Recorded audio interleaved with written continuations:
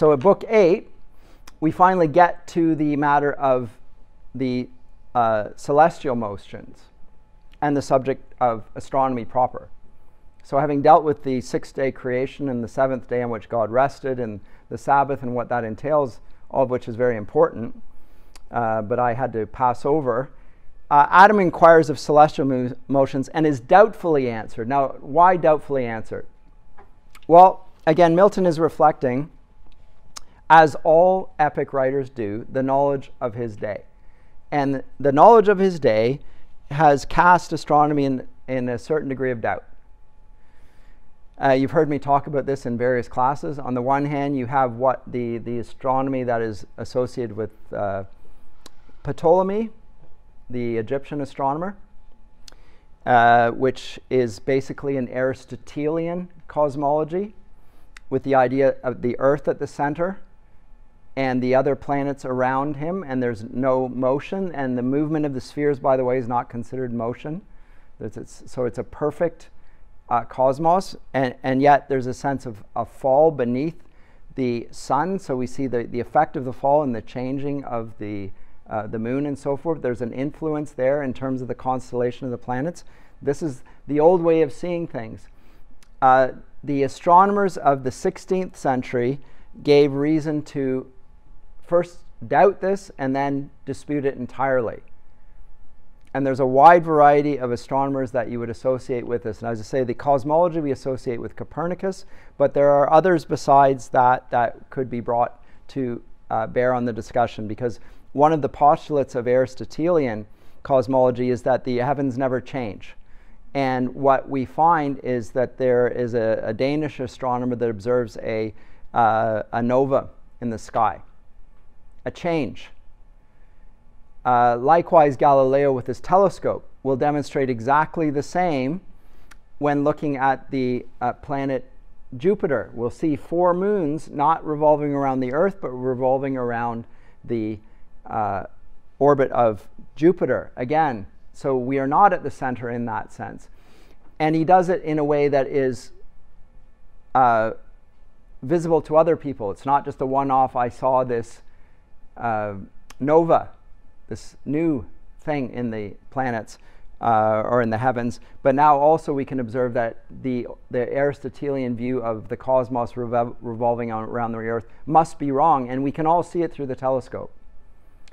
And so with that, a shift in the understanding of cosmology gives way, and that the ancient proposal of Aristarchus is revived, and along with it, other cosmologies. Now Milton's going to name 4 possibilities here, because he doesn't want to come down and say this is the way it is, coming from the mouth of the angel, which presumably is going to be accurate. And so we get something of him hedging his bets a little bit. Interesting, but it's not really in keeping with an epic. But Milton is, again, wanting to be truthful in his depictions here, and so to some degree he is going to hedge in his depiction of reality around him. So, and when he gives doubtful answers, he is exhorted to search things rather more worthy of knowledge, which is in keeping with what he said at the beginning of book 7. Don't try and find out things that are beyond your ability to know. It's going to only bring wickedness upon you. So there's a limit to human knowledge, and you should know the limit and observe the limit and accept the limit. Adam assents to it and still wants to keep him and talk about solitude and society, etc. And I'll get to that if I can in the time that remains, because we get into a sociological, political discussion there at the end, which is interesting. So the angel ended, and in Adam's ear so charming left his voice.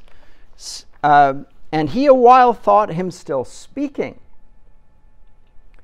still stood fixed to hear. Then as new waked, thus gratefully replied. So it's as if he were in a trance, as if he were in a dream. This knowledge was imparted.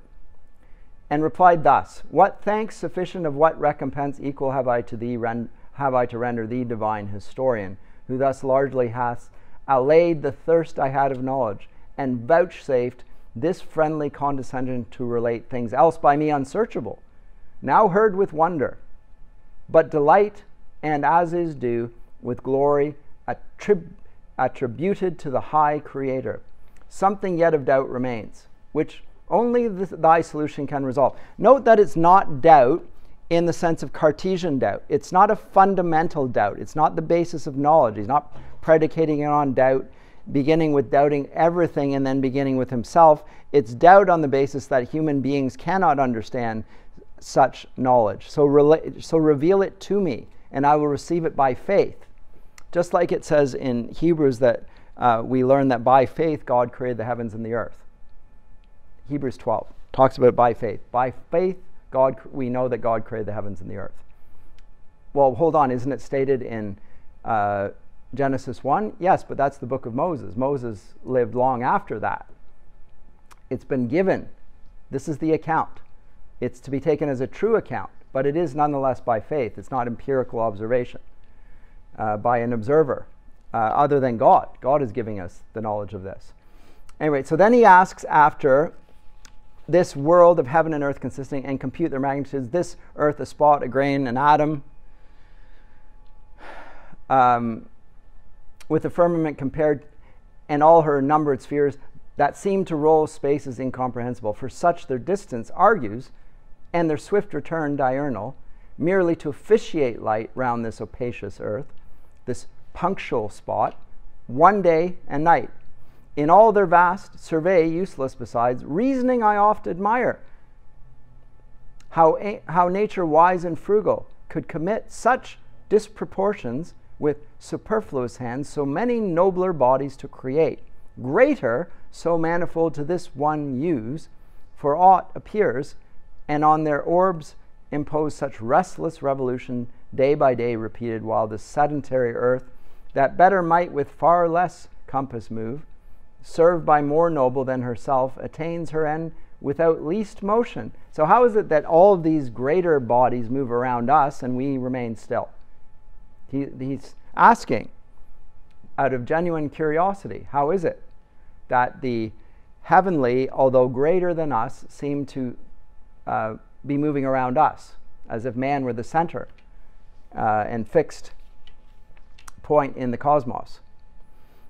As tribute, such a sumless journey brought of incorporeal speed, her warmth and light, speed to describe whose swiftness number fails, so spake our sire.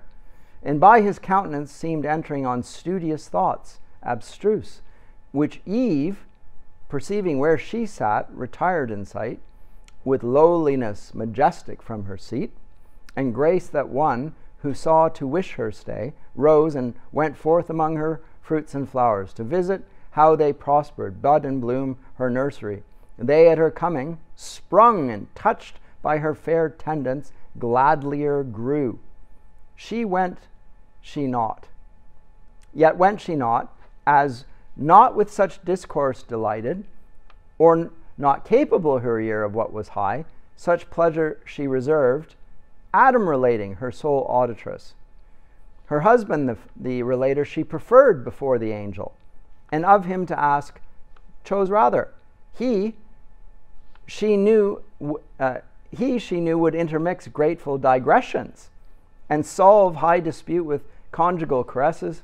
From his lip, not words alone pleased her. Oh, when meet now such pairs in love and mutual honor joined. This is Milton. Where do we ever meet an Adam and Eve that are so paired like this? With goddess-like demeanor forth she went, not unattended, for on her as queen a pomp of winning graces waited still, and from about her shot darts of desire into all eyes to wish her still insight. And Raphael now to Adam's doubt proposed, benevolent and facile thus replied, to ask or search I blame thee not, for heaven is as the book of God before thee set, wherein to read his wondrous works, and learn learn his seasons, hours, or days, or months, or years. This to attain, whether heaven move or earth, imports not, if thou reckon right. The rest from man or angel the great architect did wisely to conceal, and not divulge his secrets to be scanned by them who ought rather admire. So, the heavens were there for our admiration, not our full knowledge. Note that. It's not knowledge that will submit to you. It's knowledge sufficient for you to do what you need to do, which is to admire and to understand that it relates to you. What you admire actually serves you. Or if they list to try conjecture, he his fabric of the heavens hath left to their disputes, perhaps to move his laughter at their quaint opinions wide hereafter, when they come to model heaven and calculate the stars, how they will wield the mighty frame, how build, unbuild, contrive to save appearances, how gird the sphere with centric and eccentric scribbled o'er, cycle and epicycle, orb and orb, already by thy reasoning this I guess, who art to lead thy offspring, and supposed that bodies bright and greater should not serve the less not bright, nor heaven such journeys run, earth sitting still, when she alone receives the benefit. Consider first that great or bright infers not excellence. The earth, though in comparison of heaven, so small, nor glistering, may of solid good contain more plenty than the sun that barren shines, whose virtue on itself works no effect. But in the fruitful earth, there first received his beams, unactive else, their vigor find. Yet not to earth are those bright luminaries officious, but to thee, earth's habitant. And for the heaven's wide circuit, let it speak the Maker's high magnificence, who built so spacious and his line stretched out so far that man may know he dwells not on his own, an edifice too large for him to fill, lodged in a small partition, and the rest ordained for uses to his Lord best known. The swiftness of those circles attribute, though numberless, to his omnipotence, that to corporeal substances could add speed almost spiritual. Me thou thinkst not slow, who since the morning star set out from heaven where God resides, and ere midday arrived in Eden, distance inexpressible by numbers that have name. But this I urge, admitting motion in the heavens, to show invalid that which thee to doubt it moved. Not that I so affirm, though so it seem to thee who hast thy dwelling here on earth. God, to remove his ways from human sense, placed heaven from earth so far that earthly sight, if it presume, might err in things too high, and no advantage gain. What if the sun be centered of the world, and the other stars by his attractive virtue in their own incited dance about him various rounds, their wandering course, now high, now low, then hid, progressive, retrograde, or standing still? In six thou seest, and what if seventh to these the planet earth, so steadfast though she seem, insensibly three different motions move? And so forth. So now he gets into questioning the whole field of astronomy and with it astrology. Now astrology is actually, it spins out of the field of astronomy. The desire to know what is going to happen in the future on the basis of the constellation of planets, very common in the 16th century and even into the 17th century, such that the courts of Europe actually employed astrologers to try and tell them what was going to happen in human history, that the birth of their children would be under certain stars, and this would be the future of my son or my daughter. And I could know what to expect and how to act as ruler, as if we were rulers without guidance from God. Milton says this is all folly. To try and base your knowledge on stars of which you know so little and can know so little, and to act as if it were a science that you could plumb the depths of, is beyond your abilities. And so don't get involved in that sort of speculation. See it for what it is, and don't move beyond that. So it's wise counsel from the angel. And he moves on from that to ask about other things. And he talks about male and female light here. I'll skip over all that. But he's cleared of doubt, and he asks about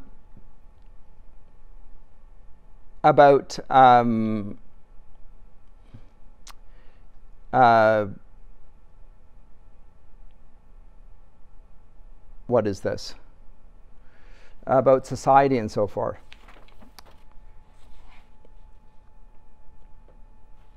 Let's go to 360. Where is it? There it is. By what name? For thou art above all these, above mankind, or aught than mankind higher, surpasses far my naming. How may I adore thee, author of this universe, and all this good to man, for whose well-being so amply and with hands so liberal thou hast provided all things? But with me I see not who partakes. In solitude, what happiness? Who can enjoy alone? Or all enjoying, what contentment find?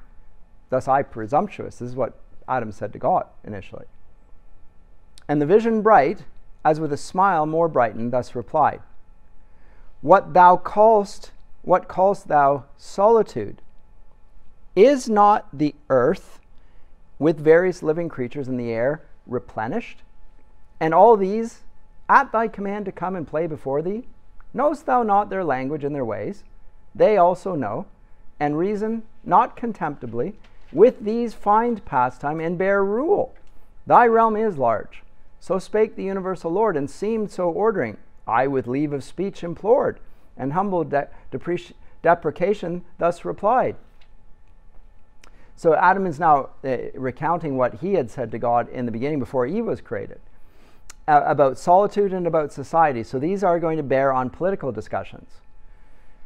Let not that my words offend thee, heavenly power, my maker, be propitious while I speak. Hast thou not made me here thy substitute, and these inferior far beneath me set? Among unequals, what society can sort? What harmony or true delight, which must be mutual, in proportion due, given and received. But in disparity, the one intense, the other still remiss, cannot well suit with either, but soon prove tedious alike. Of fellowship I spoke, such as I seek, fit to participate all rational delight, wherein the brute cannot be human consort. They rejoice each with their kind, lion with lioness, so fitly them in pairs thou hast combined. Whereto the Almighty answered, not displeased. A nice and subtle happiness I see thou to thyself proposed. In the choice of thy associates, Adam, and wilt taste no pleasure, though in pleasure solitary. What thinkst thou then of me, and this my state? Seem I to thee sufficiently possessed of happiness, or not? Who am alone from all eternity, for none I know second to me or like, equal much less. How have I them then with whom to hold converse, save with the creatures which I made, and those to me inferior? Infinite descents beneath what other creatures are to thee? He ceased. I lowly answered, to attain the height and depth of the eternal ways, all human thoughts come short. Supreme of things, thou in thyself art perfect, and in thee is no deficiency found. But not so is man. But in degree, the cause of his desire by conversation with his like to help or solace his defects. No need that thou shouldst propagate, already infinite, and through all numbers absolute, though one.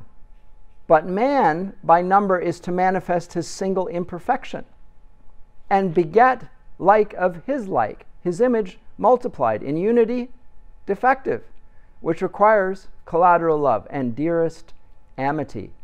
Thou in thy secrecy, although alone, best with thyself accompanied, seekst not social communication, yet so pleased, canst raise thy creature to what height thou wilt, of union or communion deified. I, by conversing, cannot these erect from prone. I can't make the animals stand up and talk.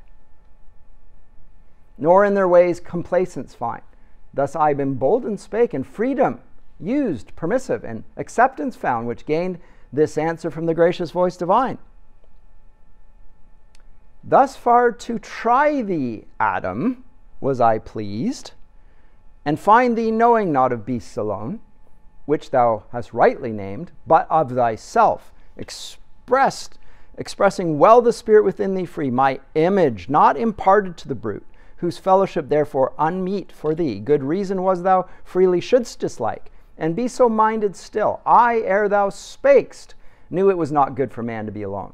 And no such company as then thou sawest intended thee, for trial only brought, to see how thou couldst judge to fit and meet. What next I bring shall please thee. Be assured, thy likeness, thy fit help, thy other self, thy wish, exactly to thy heart's desire. He ended, or I heard no more. For now my earthly, by his heavenly overpowered, which it had long stood under, strained to the height in that celestial colloquy, sublime and with an object that excels the sense. It's okay. Dazzled and sunk down and sought repair of sleep, and that which instantly fell me, called by nature as an aid, and closed mine eyes. Mine eyes he closed, and but open left the cell of fancy, my internal sight, by which abstract, as in a trance, methought I saw, though sleeping, where I lay, and saw the shape still glorious before whom awake I stood, who stooping over, opened my left side, and took from thence a rib with cordial spirits warm and life blood streaming fresh. Wide was the wound, but suddenly with flesh filled up and healed, the rib he formed and fashioned with his hands. Under his forming hands a creature grew, manlike, but different sex, so lovely fair, that what seemed fair in all the world seemed now mean, or in her summed up, in her contained, and in her looks, which from that time